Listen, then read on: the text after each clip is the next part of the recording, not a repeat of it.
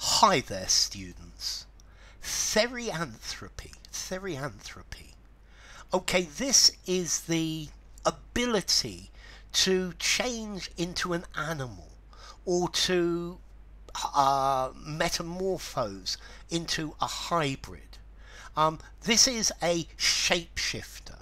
Let's see, the most common form of therianthropy is lycanthropy, is where somebody is turned into a wolf.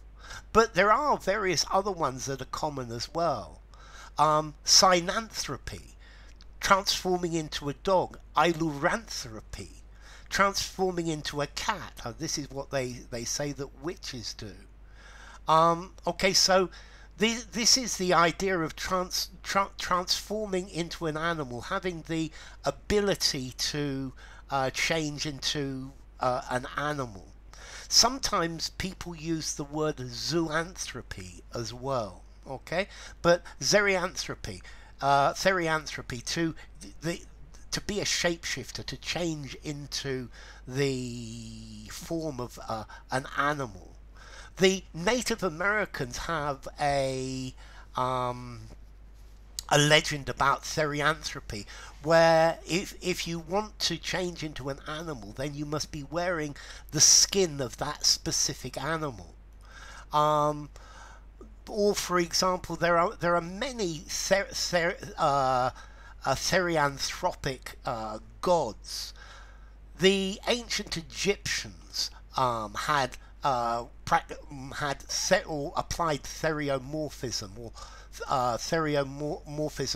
zoomorphism to their gods, and for example, Ra or other Egyptian gods, they had the body of an animal, the body of a human, and the head of an animal.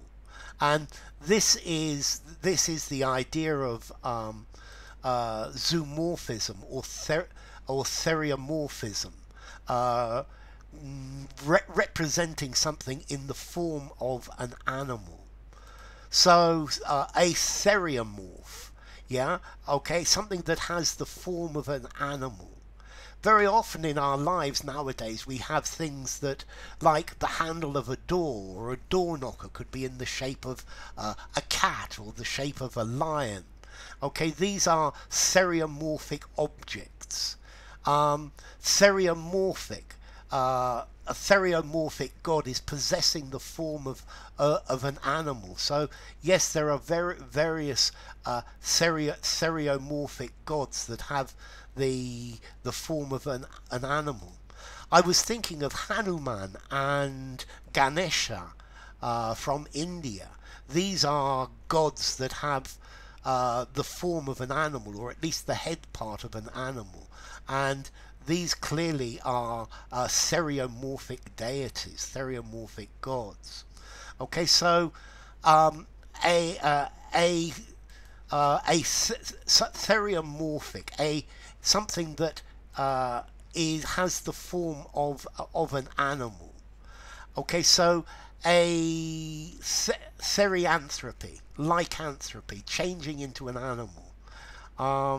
I also actually read that in the literature, we have a word called animorphism, which is what happens where a fictional character transforms into a human-animal hybrid, and normally they have the mind of the animal, and this is a way to explore the theme of identity, or to examine the relationship between humans and animals.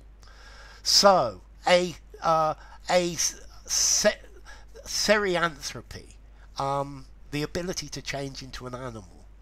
A theriomorph, I think somebody who can change into an animal or something that is in the form of an animal. Theriomorphic, having the form of a beast, a theriomorphic god. Or zoomorphism, being represented in the form of an animal. So my pen is zoomorphic. It's in the shape of a fish, for example. Okay, so formality. All of these words are really formal. I'm going to give them a 7.5 or over formality. Semi-formal conversations, semi-formal or formal writing. As to origin, okay, so Serio talks about a dinosaur. A beast, a theropod, is a type of dinosaur. So changing into an animal, and that's the idea. So enough. If you enjoyed the video, give it a rating, subscribe to my channel, and I will see you soon. Bye for now. Theriomorphic,